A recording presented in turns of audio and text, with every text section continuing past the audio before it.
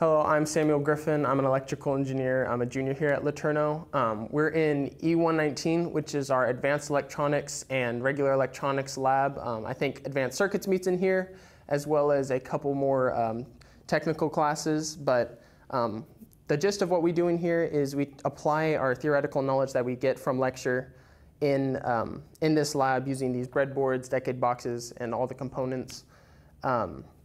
A lot of what we do in electronics especially is transistor analysis, creating amplifiers, digital and analog filters, and just general application of the stuff we learn in class. Yeah.